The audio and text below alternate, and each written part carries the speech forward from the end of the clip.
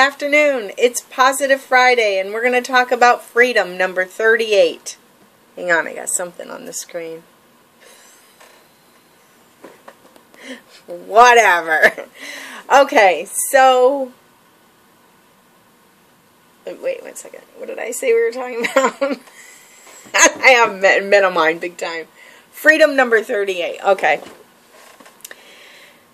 This is one that is very empowering, because I think as we go through this time in our lives, we get the attitude of it is what it is. There's a lot of things, or we're striving to get to that point. There's a lot of things in life that we have no control over. And instead of getting our panties in a twist or worrying about things that we can't control, why don't we just put it down? Put it down and walk away and see how things play out. We can't fix everything in life. We truly can't. And I think part of being a woman, at least, and for the men, they have the take care of things in life, and they always want to try to fix things also.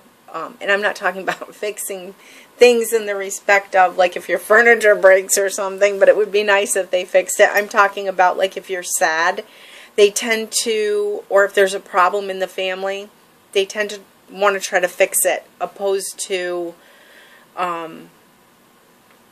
sometimes just listening so that we can talk things out. Where we as women tend to want to be in the middle of it, trying to fix everything. Does that make sense? So this weekend, or for the next week, at least try to just put the things down that you can't fix. My dear friend Shelly, and she's our senior administrator in our groups, always says to me, let it go. Let it go, let it go, let it go. Walk away from the situation if it doesn't affect, if it's not something that affects you personally, you as an individual, you and your husband, whatever the case may be. You're a team now. If you're an empty nester, just let it go and see where that gets you. See where it gets you, right? I mean, what do you have to lose? You can always pick everything back up if you want next week, but for this weekend, try it. Just put it down. Have a great day. Oh, enchant. Not my monkeys, not my circus. Our good friend Phyllis says that all the time, and she's a member here in the groups. And I like to say that every once in a while. Have a great day. Love you all.